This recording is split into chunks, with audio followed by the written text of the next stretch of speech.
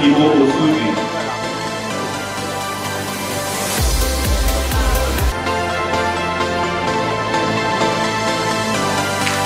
Special line of the very leader. Thank you so much for coming.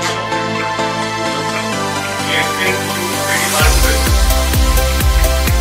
Thank you so much for sparing your time.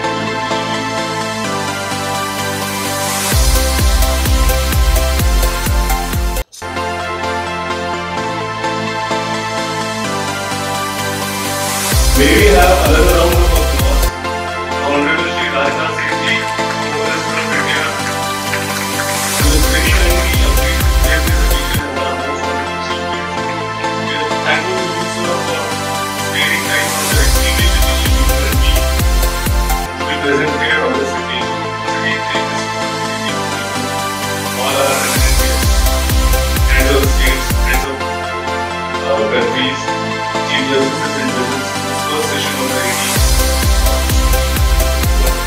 I now take this opportunity to invite Honorable Shri Jagdish Gandhi, Founder Manager of CMS, to welcome our eminent chief guest. He rose through the ranks and becoming the National General Secretary of the ruling party in 1986 and National President in the year 1988.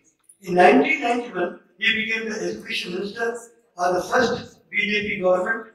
Third, the first respect for international law. We will see that international law, that is the law for the whole world. First, respect for international law. Only that law can be respected which is enacted by a legally constituted world parliament. Therefore, the law can be enacted which can be respected by all to the parliament and honorable judges and the leaders, presidents and prime ministers and speakers of the parliament. But give them time, but they will have time in that now, not here. Thank you very much. Once again, I welcome you all.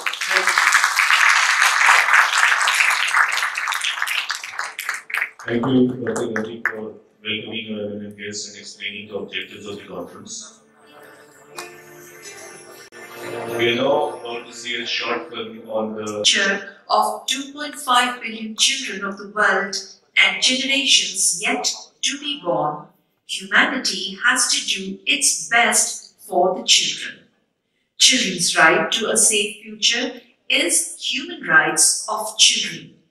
Thus, City Montessori School decided to approach the Chief Justices of the world by way of organizing Chief Justices Conference every year since the turn of the century, soliciting their support in favor of the Children's Court. International Conference of Chief Justices of the World attended the state reception organized by the gracious Home Minister of India, Honorable Shri Rajnath Singh, at the NTMC Community Centre, Sansad Marg, New Delhi. Escorted the august guests to one of the 7 wonders of the world, the Taj Mahal.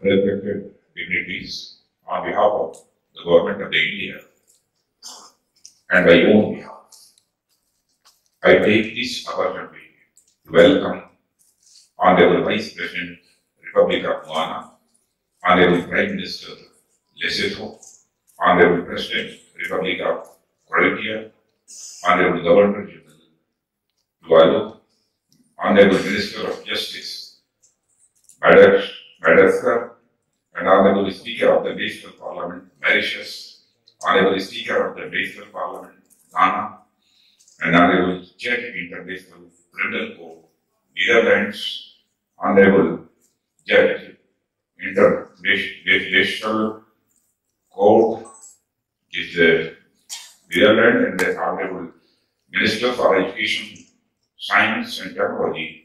In nearly all fields of development, he speaks volumes for the quality and commitment of our leadership, enterprise, and expertise. Dear friends, I believe that there is a growing realization amongst the majority of the world's nations that we all share a common future, as the problems we face are not confined to man-made boundaries of Vasudhaiva Kutumbakam, which means that the entire world is a one baby.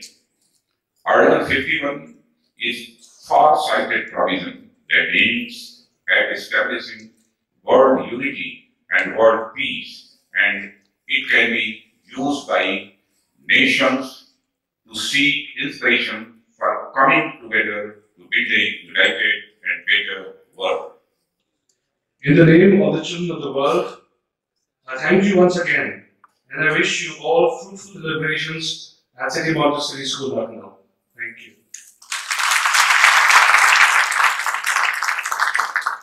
Thank you, Mr. Singh. We request you to kindly remain seated. Thank you so much, sir, for